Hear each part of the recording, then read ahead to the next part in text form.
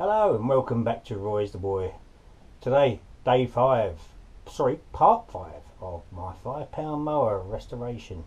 Today is going to be painting time. All the metal parts which I sanded the other day, and hopefully now we'll try and get most of it done as we can. So let's go and do it.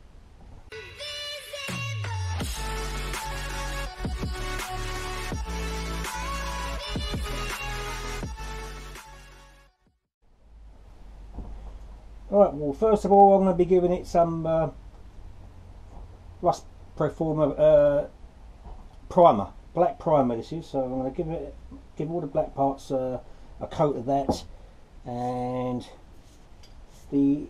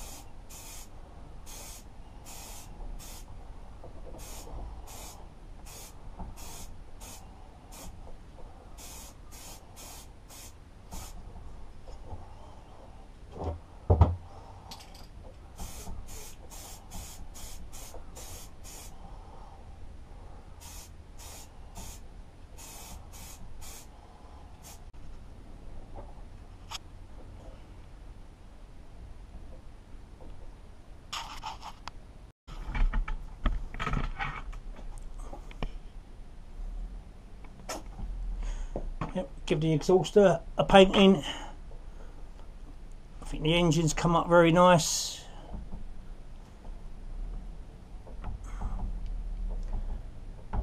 And I think that's about it for today. Well, that's all done, and I'm very happy, I think, with how I managed to spray all that and do that very good in this afternoon. Didn't take too long, really. All coats have been given 3 coats except for the exhaust. That was given 2 coats of heat resistant silver paint, and the handlebars were given a under primer, a top coat and a clear lacquer, because the clear lacquer goes very hard, and because they do take a bit of a hammering sometimes, that's the best thing to do on the handlebars. And the engine has had 2 coats of heat resistant paint, and I think that came out really well. I think that does look good, as you can see in the videos. Anyway, that's it for this time, and hopefully in the next one I shall be hopefully putting it all back together. Maybe get it running in one day, I don't know, but we will see how we go. So don't forget, please, if you like this video, please subscribe, give us a like, and don't forget to press that little notification bell and you would get reminded to see the next one. Bit waffling again. Anyway, until next time, cheerio.